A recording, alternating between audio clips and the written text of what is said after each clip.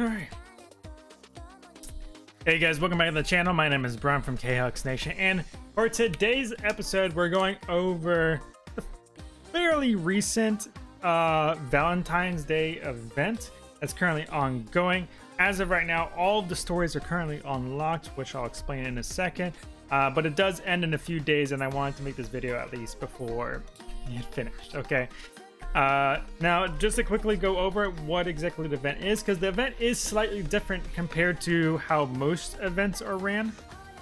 So real quick, we'll just go over it, how it is functioning. So unlike normal events, okay, there's not actual missions that there's not like a special event mission that you do for the event, okay, in order to obtain rewards and stuff. The way that this event is ran is the fact that just by doing normal quests within the game, you will obtain roses from doing those quests. Typically, from what I've seen, the higher amount of stamina that the quest consumes, the more roses you obtain from that quest as well. Okay, so, and as you can see right here, like kind of in the middle, that shows me how much I currently have at the moment. Then you can use those roses to actually redeem them for rewards. Okay, I've already redeemed a bunch of the more higher end rewards. There's only a handful of high end rewards that I still need to consume, such as the ingot, for example. All right, I like to try chasing for the higher end stuff first, just because those are a little harder to obtain compared to some of the other things. But the way this works as well for the actual event, aside from redeeming rewards, you use the roses. When you go to click view stories, there are different stories correlating to each of the characters within the Valentine's event, okay, that you can basically redeem roses to view their storyline. Okay, so I've already done all of them, so it doesn't show it here on them, but like, for example, episode 1, the Maiden's Valentines, that initially cost 30 roses in order to view that storyline. Clad in Aprons cost 150 to view it, and A Perfect Present cost like 300 to view it. Okay, every time you watch the final episode or episode 3 of each character, you unlock a fully unlocked, fully maxed out leveled Wyrmprint for free for watching that episode, okay, or completing that character's storyline, essentially. Okay, now, out of all the storylines, now most of the Wyrmprints obtained through all these storylines are not the greatest, but they're fairly decent, especially since they already come fully unbound and fully maxed out, leveled out at level 100. It's some easy Wyrmprints you can obtain, especially if you're a newer player and it's hard for you to actually level up your Wyrmprints. These are some easy Wyrmprints to help you get some like quick boosts in your party's like might levels and stuff, okay, or strength in general and such. Okay, however, there are two key notable Wyrmprints I do want to point out that I recommend you guarantee you obtain first before all the others, especially if you're a casual player and you're probably not going to complete all of the storylines. Okay, at the very least, get these two Wyrmprints, just because of the fact that they are, as far as I'm aware, limited to the Valentine's Day event. You cannot get them outside of them, and they can be very useful outside of the event. Okay, so first thing being that I'm pretty sure it's from Elisane and Cleo's normal storyline. When you complete this one, you get this Wyrmprint. You get this Wyrmprint right here. Okay, you get a heartfelt gift. Like I showed you, like I mentioned before, it comes fully maxed out at level and fully unbound as well. But the ability it has is a loving heart, max at 10%. Increases player EXP intake for clearing quests by 10%. The ability does not stack, and the highest value is at 10%. So basically, it comes maxed out. Okay. There's only two. I believe there's only 2 Wyrmprints in the game that do this at the moment. Okay, and especially if you're a newer player, this can be very helpful.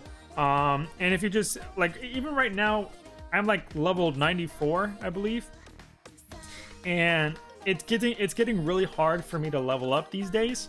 So even right now, I just throw this on my healer because my healer doesn't need nearly as many like Wyrmprint stat.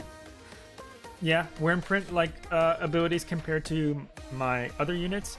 So I just throw this on my healer just to get at least a little bit extra EXP to help me level up just slightly faster because of how slow I already level up. So this is pretty useful and it's unique. Okay, you don't see this anywhere else in the game. So you definitely want to get this at the very least. On top of the fact that by completing the Prometheus storyline, Prometheus, this one, by completing episode 3, I highly recommend you do this one, especially because of the fact that you get this Wyrmprint when you complete it. This is also limited Wyrmprint. Again, fully maxed out, fully leveled out, all that good stuff. And it comes with a skill haste of plus 10% for flame units, okay, if you're attuned to flame. If you know me, skill haste is by far one of the best ability mechanics in the game. Okay, there's only a handful of mechanics in the game that are the absolute best. Skill haste is one of them. Okay. Any increase to attack rate for the team is also one of them.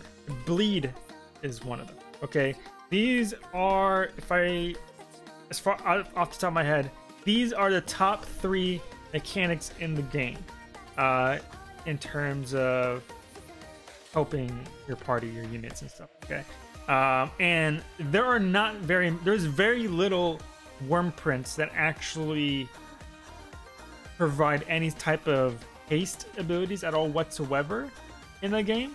So you want to try and obtain as many of them as possible. And one of them, which is this one right here,